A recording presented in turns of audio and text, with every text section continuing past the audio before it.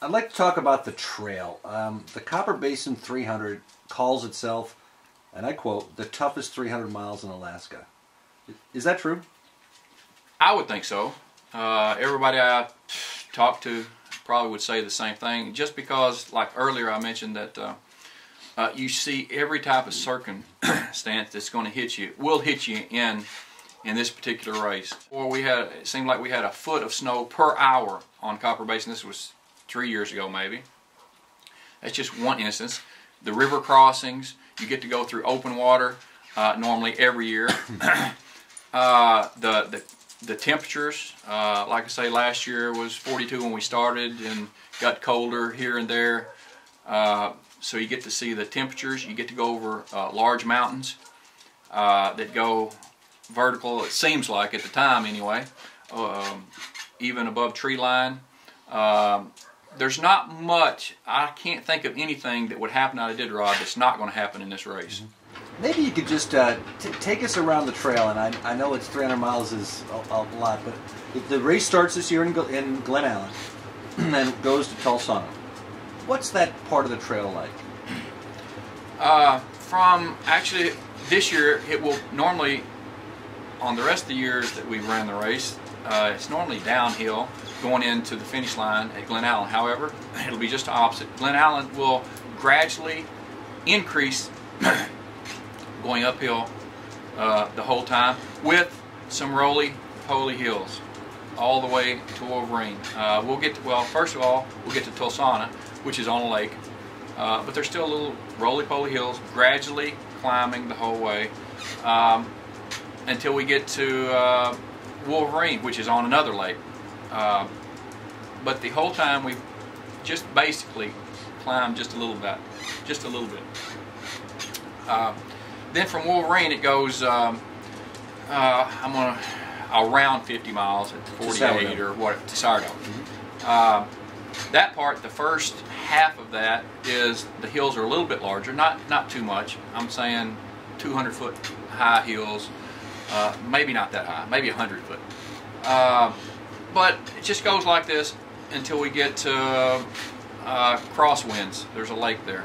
After that, it's primarily, I would say, flat-ish, but it is still decreasing in elevation all the way down to Sourdough, where we hit the river, which would be down low.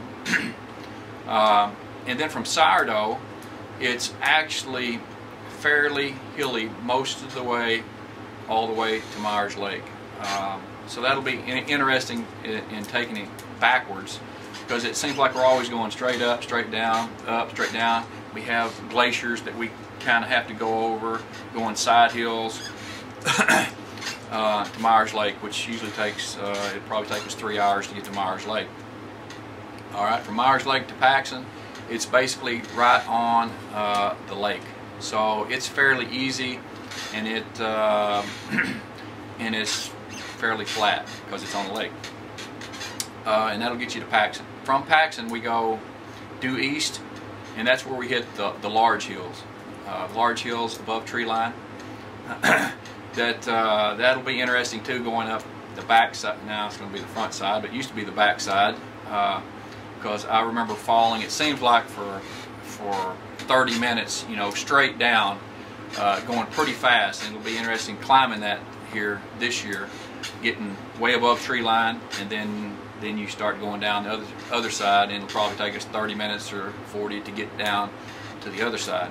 And then we have a creek crossing, probably 20 miles after we hit the top of that mountain. And then after that, then it's just some roly-poly hills. Nothing spectacular all the way into Chistachina. After Chistachina, then we're headed towards Glen Allen again. And this is all uphill, gradually uphill, but steadily uphill. So normally in the past we would be going the other way, and it would be easy because we'd have our foot on the drag the whole time because it's downhill and it's the first start of the race. So this year is going to be a challenge in that if a person decides to go from Chistachina all the way to the finish line, which is Tulsana now, which is 70 something or 80 miles, it's going to be really hard on the dogs, being it's the last stretch of the race, and everybody's pushing to finish, and it's uphill. So that it's, but no big huge hills, but it's just gradually just uphill. It's going to be a real grind this year versus the normal finish when we are gradually going downhill for the last 50 miles. It's going to be gradually uphill for 77, 80 miles, whatever it is. And then after Glen Ellen, it goes to the finish at Tulsana. So it'll be kind of interesting. But even though this year we won't have as long runs at the end, if we decide to go from Chisto all the way to Tulsana, it's only going to be 70 or 80 miles versus going the other way like we used to from Sourdough all the way to Glen Ellen, which was 110. So in that respect, it'll be fewer miles at the end, so that's good. Yeah. And what are the mandatory rests in this race? Mandatory rests are, this year they have 18 hours of mandatory rest. One being an 8-hour rest where you can take anywhere you prefer. The rest you can split it up and do it at any one of the checkpoints.